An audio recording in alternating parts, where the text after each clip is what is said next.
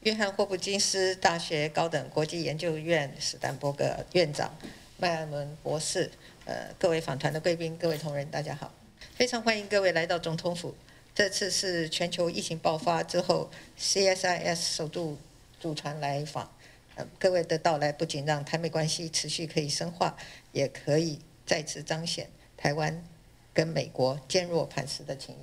Csis 是华府重要的智库之一，长期关注国际跟区域的情势，也和台湾保持密切的交流。今天在座的各位都是台湾的好朋友，也是我们的老朋友。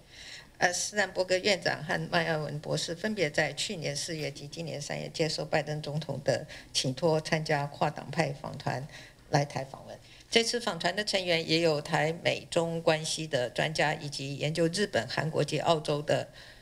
等印太区域情势的专家。相信这次的访问将有助于 Csis 在台美关系发展上持续提供更多的建言。印太区域的和平稳定是维持国际秩序的重要关键。台湾位处于民主防线的最前线。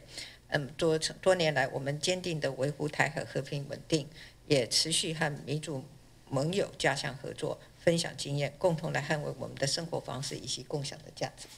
借着这个机会，我们要谢谢拜登政府近期再次也是任内第7次对台的军售，以实际的行动支持台湾强化自我防卫能力，确保台湾的安全。除了国防交流，我们也期待未来透过台美21世纪贸易倡议等对话架构，台美能够深化各领域的合作，一起为双方的经贸往来创造更多的利基，共同打造安全而且具有韧性的供应链。